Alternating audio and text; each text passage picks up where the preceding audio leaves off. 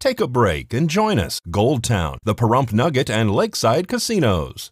On September 12th, the Amargosa Town Board received an update on emergency preparations for the impact of the Storm Area 51 event to the community. The result of the preparations began on September 18th and will continue through September 22nd. Just give you an update where the fire department is as far as what's this Storm 51 or alien event that's coming up next week. On Tuesday night, I had a meeting with all the volunteers to lay out what our operation will be next week. And our operation basically will determine how many people show up.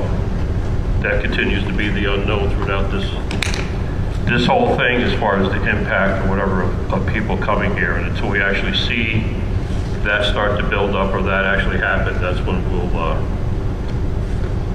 gear up and start running our department the way we're going to. I'll be out here Tuesday afternoon. I plan on being in town through Sunday.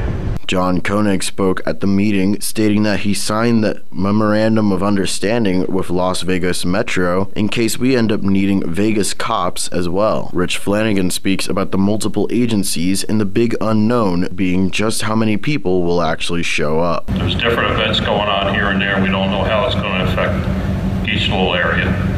And when we began with this, Amargosa was one area that they were closely looking at. So again, until next week rolls around that Wednesday, Thursday, then we'll have a better idea of what's going on. But the fire department is always on call 24 hours a day, but we're going to do things a little bit different. When I get out here Tuesday afternoon, I'll notify who I have to notify, and the department will stand up from Tuesday through Sunday. Karen Brown spoke up at the meeting as well, advising to the public that if you are not attending the festivities, to get gas, food, ice, and water at your home, and if you can, stay home. But if you are out and about, just make sure you're doing everything before the crowds come in. We've already had a problem with our own gas station getting so full where it takes almost 20 minutes just to get gas for locals, and if it's already that full now, I can't imagine what it's going to be like when people are passing through here. Rich Flanagan speaks about the recovery process after the events. He recapped what Carmen Brown spoke about, but also added to get supplies for the following week also, especially those who need medication. Carmen Brown makes a closing statement for the meeting. We have no idea how many people are actually going to be partying right here in Amargosa. As of now, there are no festival permits out there for Amargosa.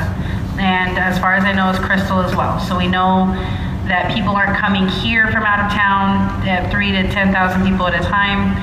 So we're just trying to keep everyone that lives here in Amargosa safe with food, water, medicine, and gas at your home, and just making sure you guys have everything you need and you're not invaded as well.